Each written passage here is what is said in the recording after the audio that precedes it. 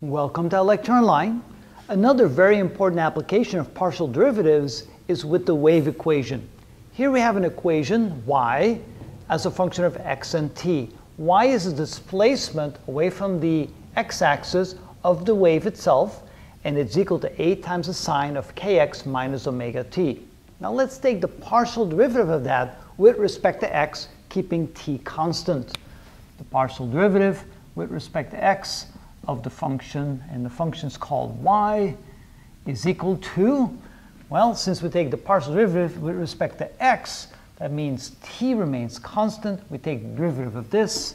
It gives us a times the cosine of kx minus omega t times the derivative of what's inside the parentheses here, the derivative of the angle.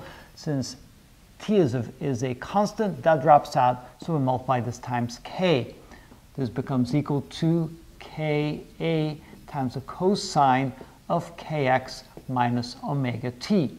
Now we take the second derivative of the function y with respect to x. And here again, we take the derivative of the cosine, which is now the negative sign. We get ka times the negative sine of the angle kx minus omega t times the derivative of the angle, which again is times k, because omega t is a constant. And that becomes equal to minus k squared times a sine of kx minus omega t. And that's the partial of the second partial derivative of the function with respect to x. Now we're going to take the partial derivative of the equation with respect to t. So the partial of y with respect to t is equal to, again, we take the derivative of this, which is a times the cosine of kx minus omega t times the derivative of the angle, but in this case it's with respect to t. Kx becomes a 0 then when we take the derivative, and it's times a minus omega. So this becomes minus omega a times the cosine of kx minus omega t.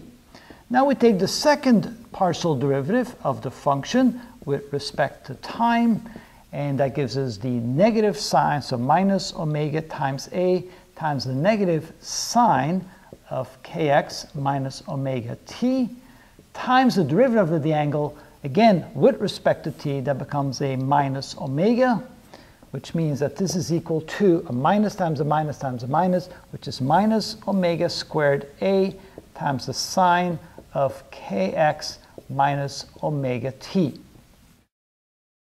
Now notice the similarity between, and let me finish this up here. Okay, now that we have those two results, to complete it, what we need to do is say, if I multiply this by k squared divided by omega squared, then I can set them equal to one another. So let me do that.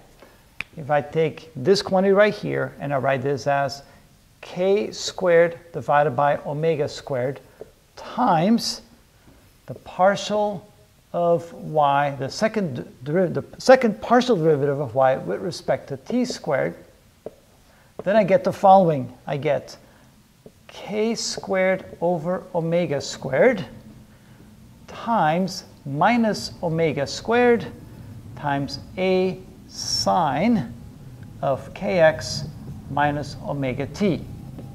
Now notice, if I multiply this by k squared over omega squared, I do this over here, the omega squares cancel out, and I end up with a minus k squared, which is exactly what I have over here, which means I want to set them equal to each other. I can then say that the partial second derivative of the wave function with respect to x squared is equal to k squared divided by omega squared times the second partial derivative of the function with respect to t squared. I need to do one more thing.